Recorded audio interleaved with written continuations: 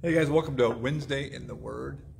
And we've been walking through the Psalms, and we walked through Psalms 117. It's the shortest one. We walked through Psalms 118, and now we came up against Psalms 119. Psalms 119, and there's like 176 verses. It is the longest chapter in the whole Bible. It is 176 verses. And so we're not going to take that all in one bite, but there is some special significance to this psalm.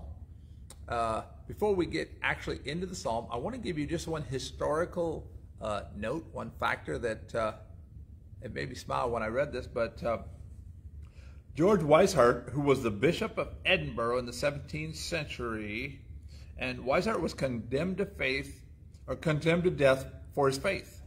But when he was on the scaffold, he made use of a custom that allowed the condemned person to choose one psalm to be sung, and he chose Psalms 119.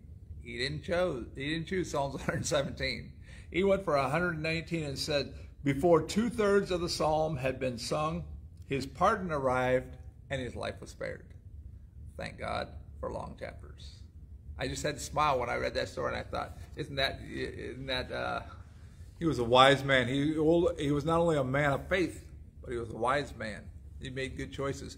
Well, as we look at Psalms 119, it is, if you gave a caption, a heading to it, it would be the greatness and the glory of God's Word. It is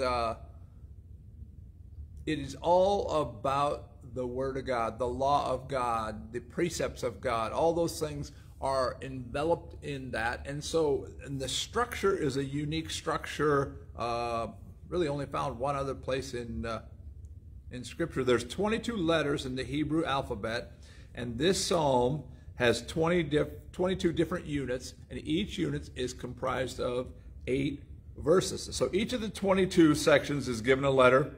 So each letter of the Hebrew alphabet has one 8-verse section, and each line in that section begins with that letter. So it's acrostic. It's just kind of a whole word thing, and it was brought together using all these different ones tied together about praising, loving the Word of God. In fact, the law, the Word, there's at least 171 of the 176 verses mention the Word of God. Now, in different forms. For example, 25 times the law is used. The Word is used 43 times. Judgments used 23 times. Testimony, the word testimony is used 23 times. Commandments used 22 times. Statutes 21. Precepts 21. So he's talking about all of these things. But the theme, and it's interesting too, when they say who wrote this, they said older theologians, who I appreciate, think it was David, wrote this over a span of his lifetime. It wasn't just written at just one setting or one time. Not sure, but they pull it all together, and it's a variety of stuff, but it's all centered around the Word of God and our interaction with the Word of God and how the Word of God touches and impacts us. In fact, as I look through the history of it,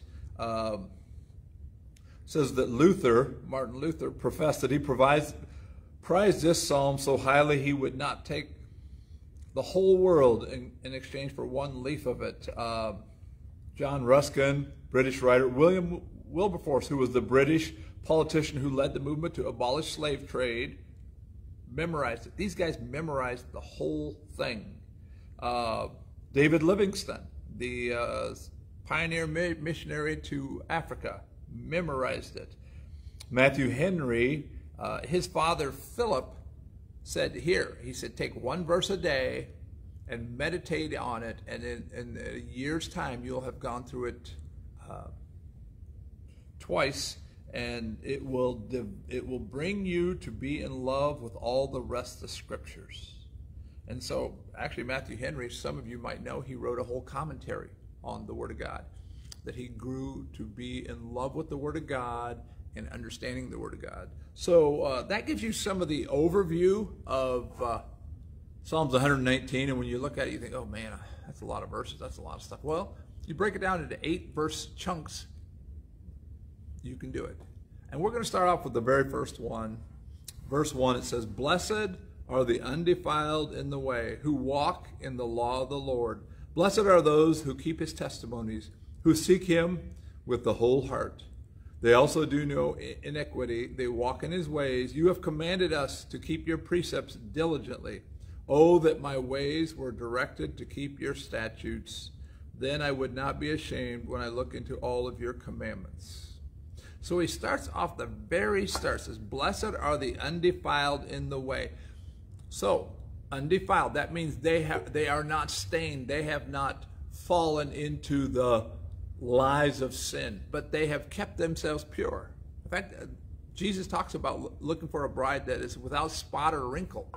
Undefiled and in the way, which would be, I believe, when you talk about the way, that would be talking about following God, following in Jesus, who walk in the law of the Lord, who don't just know it, don't have a mental assent to it, but they actually walk in that path that's laid out in there. Blessed are those who keep his testimonies. Once again, following, living it out. And the next verse, it says, who seek him with the whole heart. To have a passion after God that encompasses everything you are. Jesus told the parable about the man who found treasure in a field. And it says that he went and sold all that he had, and he bought the field so he could have the treasure. He also shared, right next to there, he said, the story about the man who found the pearl of great price, who went and sold all. So both of those would line up exactly with this. Their focus, their heart, their passion was all about God. And I believe when you do that, that impacts you, and that leads you right into verse 3. It says, they also do no iniquity. They walk in his ways. He says, you have commanded us to keep your precepts diligently, to follow your laws. You know, when Moses, I think it was Deuteronomy 28, said, if you will do these things, you will be blessed. If you do these things, you will be cursed. But if you will diligently follow my law, if you will walk within the parameters. So, you know, as you study who's happiest and whose lives go best, I can guarantee you people who follow the Word of God and the outline that God laid down for us, how to live with each other, how to treat each other, those are the best. One of the reasons America's been so great is that we were based on those precepts and honesty and all those different things. And so when you follow, and I believe that's why America has been blessed. We have been a Christian nation. Not everybody has been Christians, but we agreed that the principles, the Judeo-Christian principles, were what we would base our society on. Not everybody was a believer, but we all believed in that same set of precepts that God had laid down for us. He says, oh, that my ways were directed to keep your statutes. Then I would not be ashamed when I look into your commandments. You know, you look into the commandments of God and you suddenly realize that you are a sinner, that you have fallen short, and that Easter changed everything. Jesus came and he paid the price so that our sins could be forgiven, and then you don't have to be ashamed. When you follow and walk according to the precepts that God lays out, you don't have anything to hide, you don't have anything to be embarrassed by, but you can walk boldly because you know that you have lived a godly life and you follow those standards. And so there's nothing to be ashamed or embarrassed of. So I would encourage you to begin to read Psalms 119 and to study it 8 verses at a time. And we're going to walk through it in the next few weeks. But